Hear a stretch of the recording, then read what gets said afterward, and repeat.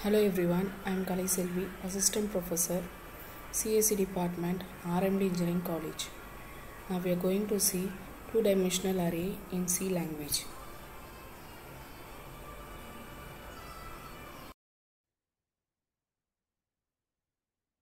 A variable in a language is used to store a value in it. So based upon the data type of that variable, the storage value will differ. For example, if it is an integer variable, it can store only integer. If it is a double variable, it can store only double values. Suppose I want a single variable to store a collection of similar values, similar data type values. In that case, we go for an array. So array is a collection of similar data type values. You have different types of arrays: single dimensional array, two dimensional array, multiple dimensional array. Single dimensional array means you will be going to store the value int a of 20. That means the array can be able to store up to 20 integer values. This is an example. That is one type of values will be stored in a row. We can say it either it stored in a row starting from the index value 0 to n minus 1. So this is an example of a single dimensional array.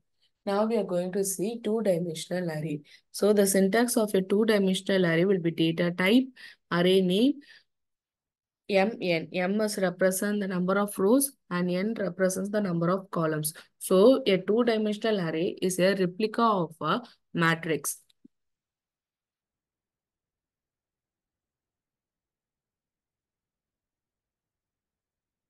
Now we are going to see an example of a summation of two matrices for an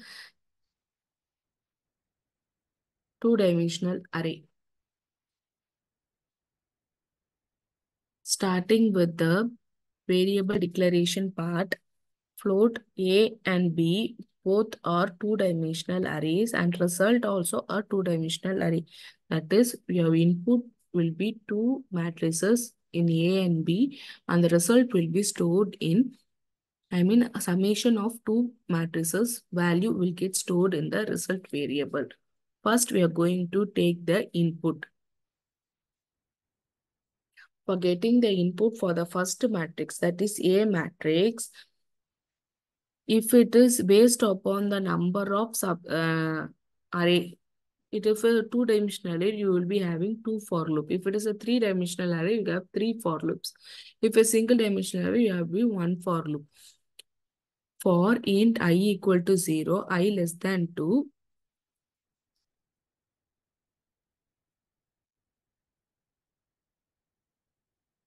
for int I equal to 0, I less than 2, I plus I.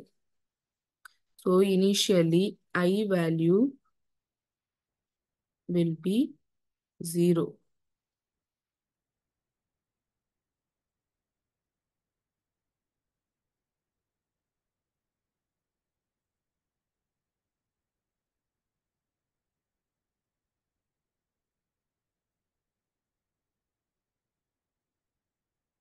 Initially I value is 0 and within the I value as 0, we go into the j values also 0.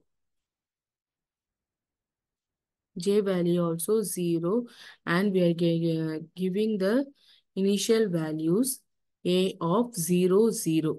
So initially we are giving the values for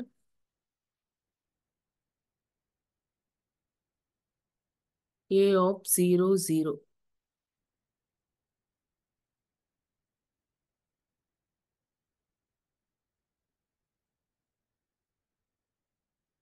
Next, the loop will be incremented. Now, next time we'll give the value of a of 0, a of 1, a of 0 and 1. And next, we're going to initiate the j value to 2. In that case, it will come out of the j for loop and it go to the I for loop. A of I equal to 0 and j equal I equal to j equal to 0, I will be incremented to 1. So now we give the value for 1 and 0, and again we get the value for 1 and 1.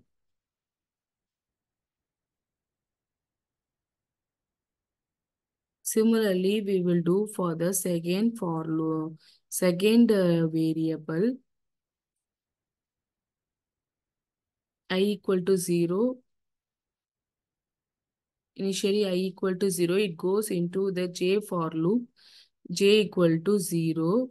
So initially we get the 0 plus 1, that is b of 1 1 value will get from the user, and then we'll be again incrementing the j value. Now j equal to 1, 1 is less than 2, it will get the value of b of 1 2, and again it will go, j will be incremented, j now will be 2, so it will come out of the for loop, but still I is equal to 0 is that. Now it will increment the I value, I will be 1.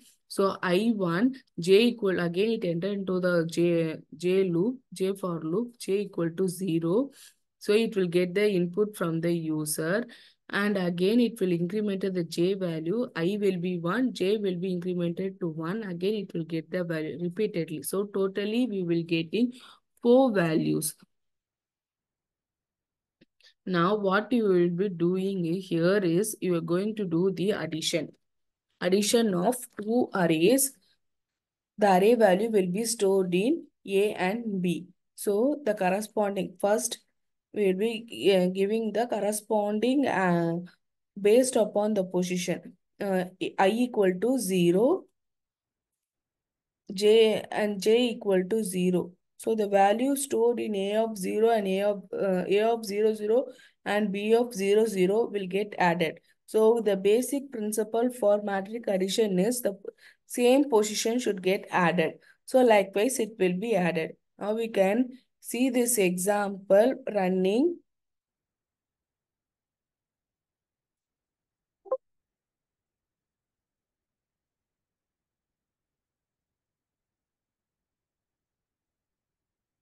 Now I will copy this program and run in an online compiler so that it will be easy to understand while running.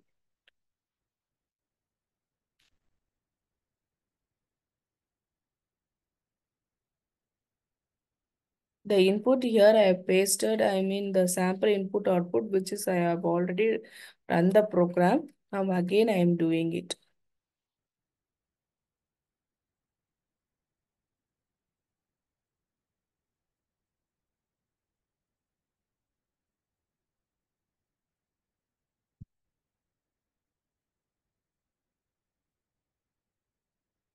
Now we will entering the value. So I am going to enter 12, 13, sorry 3.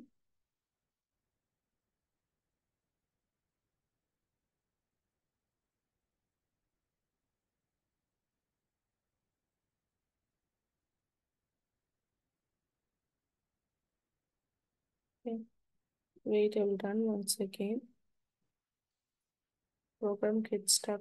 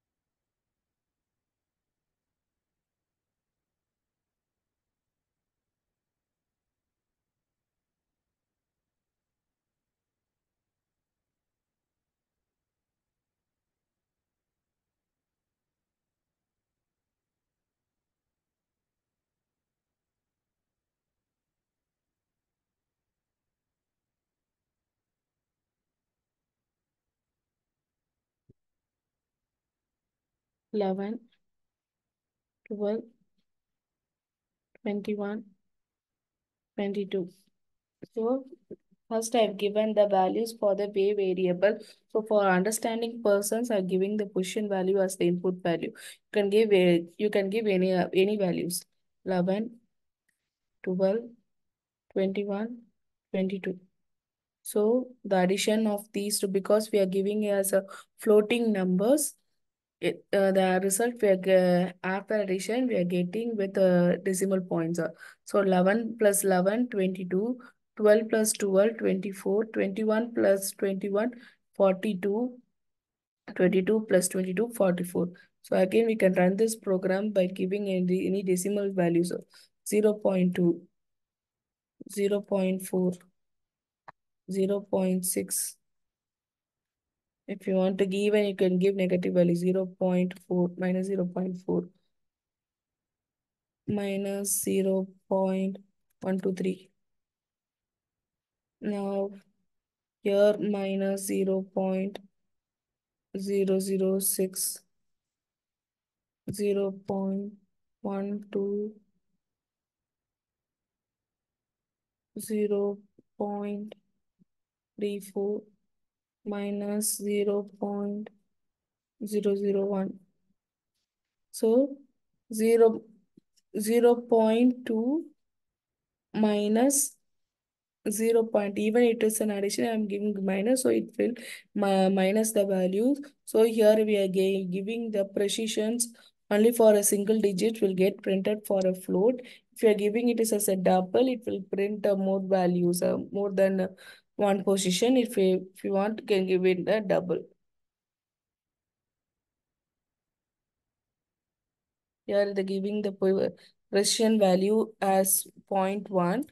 So if I'm going to give as 3, it will get, the program will run in a different manner. So 0.0006 minus 0.222, 0.44, 1.2, 2.2, 3.5 minus 0.444 minus 0.23. So I will get the output in 3 precisions. Thank you.